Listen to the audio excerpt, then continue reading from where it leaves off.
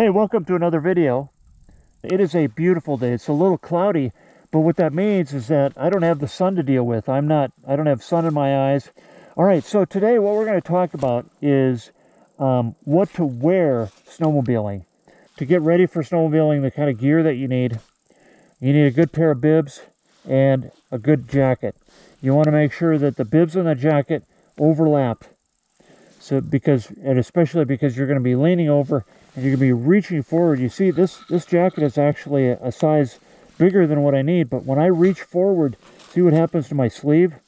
So you want to make sure that you have sleeves that are plenty long, which means that you buy basically a size larger than you think you're going to need. When you go and, I would recommend that you go and try stuff out, and if you do that, you're gonna find a size that you like, and but don't be fooled into buying that. Buy an extra size larger. You won't regret it. So I would stick with a few different name brands. FXR is a good one. Castle X is a good one. Climb is you can never go wrong with Climb. It's a very good brand, but it's a little expensive. Any of the snowmobile manufacturers make good gear, or they're associated with good gear. So if you go to a dealership and they have a brand like a Skidoo brand or Polaris or Arctic-Cat, any of the branded stuff is going to be good. So stick with the kind of those brands for your jacket and your bibs. With the bibs, you can get pants, but you want to make sure that they overlap. Okay, so whatever you get for pants, make sure they're plenty long enough. You see how long these are? My boot just barely peeks out. Again, you're bending your knees, so you're actually flexing the pants quite a bit.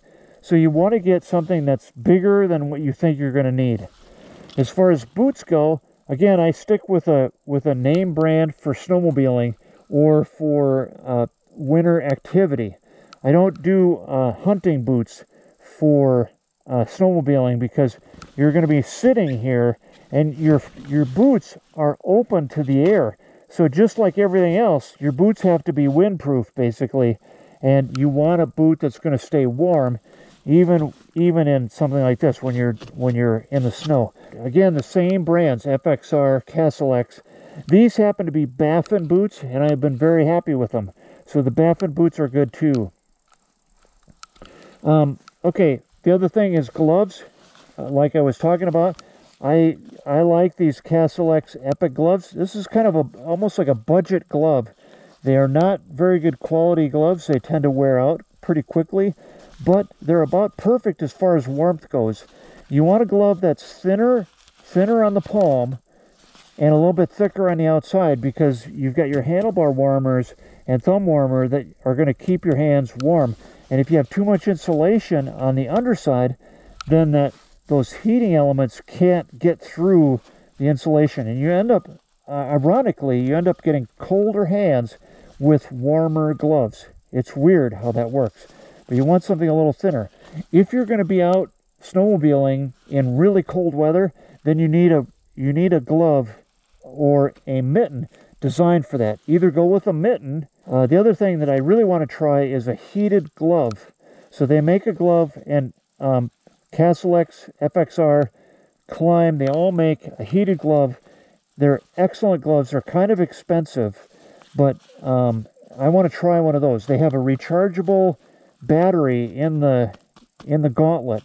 Now the other thing about wearing a snowmobile glove, this is not a regular glove. You see how there's all this extra down here. So you don't want like a ski glove where it's just a glove. You don't want a ski glove. You want a snowmobile glove. You want one with this gauntlet, because what you want to be able to do is stick your hand in and overlap. You see it's got a drawstring here, so if I want to, I can draw this down and seal up my jacket. So you want a glove that's going to keep your hands warm, that's not going to allow things to come in here. The other thing you're going to need is a balaclava for your head, and we talked about that, how there's really two things that the balaclava does. It keeps your neck and exposed area warm, And it also keeps your helmet clean, because you can clean the balaclava a lot easier than you can clean your helmet. The other thing then is you need a helmet, and there's 3 types of helmets. There's a motocross style helmet, a full face helmet, and a modular helmet. I typically wear a modular helmet, but that comes at a cost. It's a little more complex helmet because I've got a sun shield in here, so I've got 2 different shields that I'm working with all at the same time. I've got a plug-in for a heated shield, and I've got a different latching system for the front of the helmet. So there's different things there. And the other thing about it is it's heavier. So the modular helmet is heavier. Full face helmet is going to be your cheapest and also the simplest helmet. But for a beginner, I would recommend a modular because you don't get as claustrophobic. It's a little bit easier to put it on and off. And it just is to me, it's a more user-friendly design as far as wearing it. But like I said, it is heavier. And you feel it. If you're out snowmobiling for several hours, and you get home, your neck is sore. Your neck is going to be sore. The motocross helmet, the advantage of that is it tends to be really light, and probably the lightest helmet. And you can use goggles. And the advantage of using goggles is that you can have a couple pairs of goggles. One can be in your little goggle warmer right there. And the other pair can be, you can be wearing those so that if they fog up, well, then you just take off the goggle, put it in your goggle warmer, take the ones that are in there, put them on your head. So you can keep yourself clear and not have to worry about fogging up. Where a full face helmet or modular helmet, the shield is always, you have to always kind of fight that and be cognizant that it might fog up on you. So really that's all there is to it to stay warm snowmobiling. And don't be afraid to try things. You know, sometimes you have to buy them to, and I made a mistake. I bought some really expensive climb gloves. They have very thick insulation. The problem is that my hands actually are colder with the very thick insulation than with these. So, you know, you got to try them, and sometimes you spend money on stuff that you don't want to try. So I want to thank you for coming along today. And I hope for beginners that gives you an idea of how to get set up gear-wise and things that you should be looking for.